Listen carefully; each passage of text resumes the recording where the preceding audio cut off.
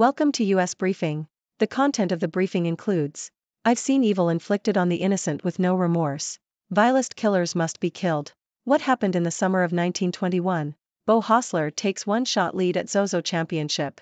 Russian prosecutors to seek pretrial detention for Russian-US journalist. End of gardening season saps toolmaker Husqvarna. I've seen evil inflicted on the innocent with no remorse. Vilest killers must be killed. Yahoo! Politicians seeking to repeal Ohio's death penalty are misguided, according to Ray Grogan, the Marion County prosecuting attorney. He argues that executing the most dangerous murderers is the only way to ensure that others will not be endangered. Grogan also suggests that the system should be made faster and more responsive to victims, and that alternative methods to lethal injection should be considered. What happened in the summer of 1921? The Guardian. An exhibition at the Museum of Modern Art, MoMA, in New York City is exploring a key moment in the career of Pablo Picasso. Picasso in Fontainebleau focuses on the summer of 1921, when the artist, his first wife Olga Koklova and their son lived in Fontainebleau, a town just outside Paris. Picasso was able to escape the bustle of the city and create two distinct works, Three Musicians and Three Women at the Spring. The exhibition, which runs until February 17, displays two versions of each painting side by side. Curator Anne Umland said the works were as different as can be, with Three Musicians a jubilant mishmash of polygons presenting a modern street scene, while Three Women is a somber, primitive look at three realistically depicted women in classical dress. The latter painting was inspired by Picasso's visit to Pompeii in 1917. The exhibition also includes other works from the summer of 1921, as well as pieces that were exhibited in Paris the same year. Bo Hostler takes one-shot lead at Zozo Championship. Japan Times. Bo Hostler of the United States is leading the Zozo Championship, Japan's only PGA Tour event, after carding a 5 under 65 in the second round. Hostler has 4 top 10 finishes this season and is looking for his first career win on the tour. Russian prosecutors to seek pretrial detention for Russian-US journalist. Reuters. Russian-American journalist Alsa Kurmasheva has been arrested in Russia on suspicion of breaking a foreign agent's law, and prosecutors are asking a court to place her in pretrial detention. Kurmasheva is a journalist for Radio Free Europe/Radio Liberty, RFE/RL, which is funded by the U.S. Congress and designated by Russia as a foreign agent. She is accused of failing to register as a foreign agent when she entered Russia in May. This is the second U.S. journalist to be arrested and charged in Russia since the start of the war in Ukraine. The term foreign agent has been applied to various individuals and organizations in Russia and carries with it close government scrutiny.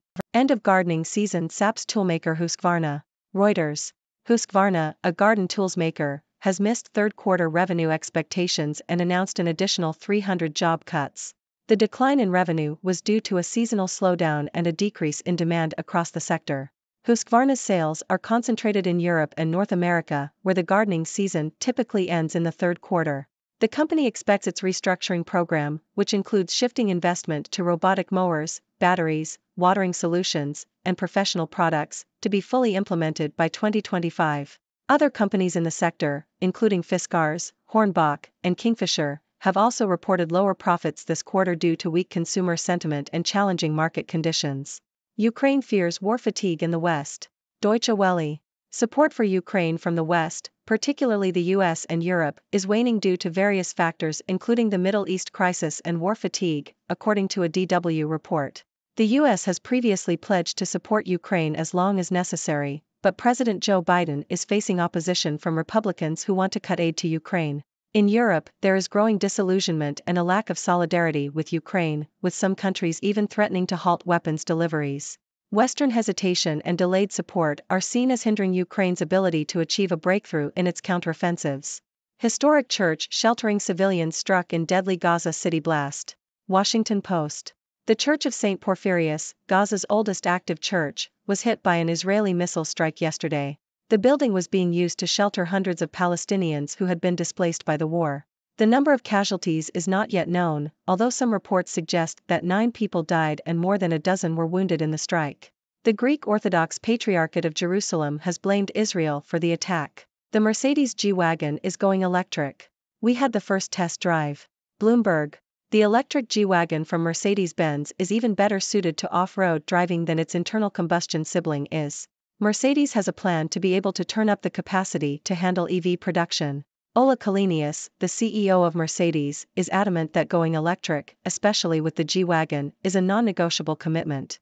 Mercedes is spending more than $47 billion to electrify its entire product range this decade. A smaller, electric baby G will arrive in a few years. We're past the phase of the early adopters, he says. Now we need to go into mass adoption. Ladies and gentlemen, I am Dr. Six, your resident observer from the sixth dimension. Let's dive into the latest news. First up, we have Ray Grogan, the Marion County prosecuting attorney, defending the death penalty in Ohio. He argues that executing the most dangerous murderers is necessary to protect others. Well, I suppose if you're going to be evil, you should face the consequences, right? Moving on to the art world, an exhibition at MoMA is shedding light on Pablo Picasso's summer of 1921. He found inspiration in Fontainebleau, creating two distinct works that are now on display. It's fascinating to see the evolution of his style and the different influences that shaped his art. Sports fans, listen up. Bo Hostler is leading the Zozo Championship in Japan. This guy is looking for his first career win on the PGA Tour. Let's hope he doesn't choke under the pressure, unlike some of us when we're trying to sink a putt on mini golf. In Russia, another journalist has been arrested. Also Kurmashiva, a Russian-American journalist, is facing charges of breaking a foreign agent's law. It seems like the Russian government is really cracking down on journalists these days. I guess they don't appreciate a free press, or a good joke for that matter. Husqvarna, the garden tools maker, is feeling the end of the gardening season. Their revenue has taken a hit, leading to job cuts. It's a tough time for the gardening industry, but hey, at least we can all look forward to a nice cup of hot cocoa by the fireplace. Speaking of tough times, Ukraine is feeling the war fatigue from the West. Support for Ukraine is waning due to various factors, including the Middle East crisis. Come on, guys, let's not forget about Ukraine. They could use a little love and support right now. In a tragic event, the Church of St. Porphyrius in Gaza City was hit by an Israeli missile strike. The church was being used as a shelter for displaced Palestinians. It's heartbreaking to see a place of peace and refuge turned into a target of destruction. Lastly, Mercedes-Benz is going electric with their G-Wagon. They even had the first test drive, and apparently, it's even better suited for off-road driving than its gas-guzzling counterpart. Mercedes is serious about their commitment to electrification, and they're investing big bucks to make it happen. I guess even luxury SUVs need to go green these days. That wraps up our news for today. Now, it's time for you, my dear audience, to join the discussion. What do you think about these stories? Do you have any thoughts or questions? Let's hear it. Thank you for tuning in. The content above showcases the latest briefing reports and analytical synopses, thoughtfully curated by the 6Do team. These insights stem from a wide array of reputable media outlets, think tanks, government sources, and specialized experts worldwide. We encourage you to explore these sources for a comprehensive perspective. Keep in mind that while the content may not always align with the official standpoint of 6Do Brief, it's not meant to be taken as absolute directives for decision-making. Comprising seasoned media professionals, learned scholars, and accomplished scientists, the 6Do team embodies a trailblazing, fully independent media entity.